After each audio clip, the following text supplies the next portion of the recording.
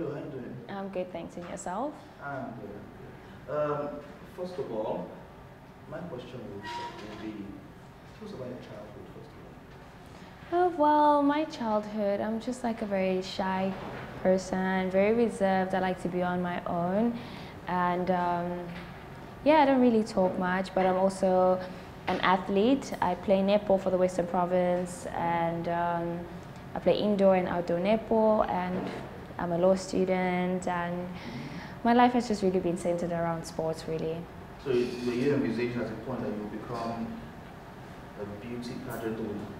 No, I used to do it for fun. I remember I did it in Bambi when I was 4 years old. I did it in my primary school, Goodwood Park, and I also did it in my high school as well. So it wasn't really something I took seriously. I just really wanted to have fun with it, and I only took it seriously in 2017 when I saw Demi Lee won Miss Universe, and that's when I wanted to pursue Miss Universe. Okay, so how far has it been for you so far? It's been one hectic journey, but I'm really grateful for everything, and I'm also happy about the outcome. Okay, so with the circumstances that happened in South Africa, were you expecting that you will come to Nigeria and represent Nigeria in Miss Universe? I feel like I had a fair share with each and every one that competed in the competition. And actually, when I came here, I felt like, oh my word, there was really tough competition here. But I also felt like I was capable enough, so I just had to trust myself and believe in myself. Okay, so talking about capability, yeah, what do you think about the social media backlash that came when it was announced that you were coming to partake in the competition with other girls in Nigeria? I mean, it was expected because I already was facing backlash in South Africa, so I already knew that me accepting this invitation was going to be like another big thing. But I don't think I still feel those emotions anymore because I had to really put that to bed. But it was also a very traumatic one as well because I felt like every single thing that I was still trying to do, I felt like I was not doing anything right because a lot of people were saying a lot of things that made me feel like, should I do it, shouldn't I, should I doubt myself? And I am really glad that I never listened to social media and I just really followed what was in my heart.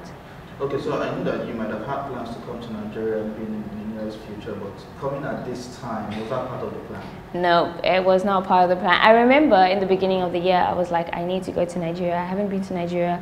I don't know how and when, but I need to go this year. And God said, I'm going to show you how. And I'm here. Okay, so how's it been staying in Nigeria so far? I'm sure you've eaten jollof rice many times. How's it been? It's been amazing. I actually missed it when I went to Mexico. I literally called my aunt and I was like, where can I get jollof rice in Mexico because I'm so hungry. Nigeria has been a blessing for me. Since the moment I arrived, it's been good things after good things after good things. And I just made history for Nigeria, so I know it's only better after this, so yes. So tell us about your experience at the world stage. Oh, that was really tough. It was so tough.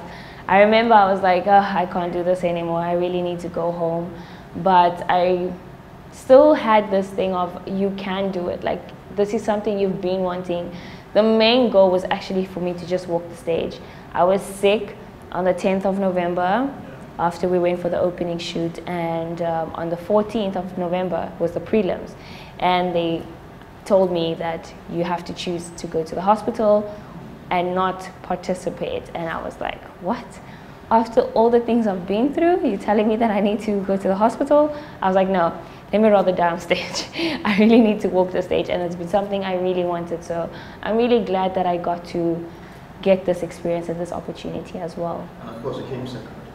Yes, and I came second, which is still a shocker for me because I did not expect that I would be the first runner-up of Miss Universe 2024. Many of us expected that you actually win this competition, yes. So in all of this now, how does this make you feel that you have achieved a whole lot in a short period of time?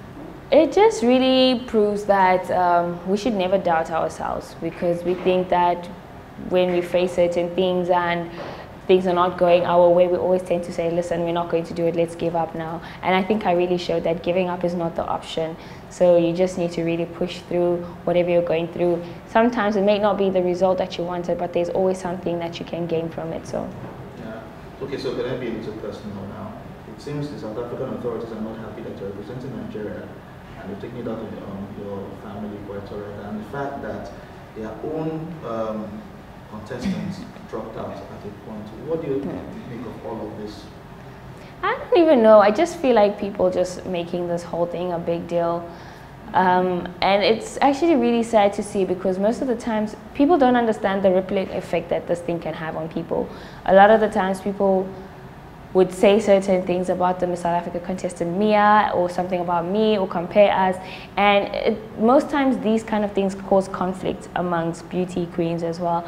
But I'm really glad that it never had anything on us. We were actually really cool with each other, to a point where people kept on telling us, you guys are not cool with each other because you're not taking pictures, and we were like, we are so many, like how do you expect us, you know, to do all of this? But I don't think it was really that much of a big deal. So okay, some young people are watching you right now, or they might be watching you. So what do you think they are thinking, and what would be your advice to a lot of them who are looking up to becoming beauty queens at the point? Ooh, beauty queen. I said this before as well. I feel like all of us are different and we all move differently. For me, it's either I motivate myself, someone motivates me, or something else motivates me. So I feel like always have one of the three, because maybe the two might not work, but the other one might work. So sometimes someone can actually motivate you, but it might not work. Sometimes you might try to motivate yourself, but it might not work. But maybe that one little thing from outside can actually get you to a point where you're like, listen, I can do it.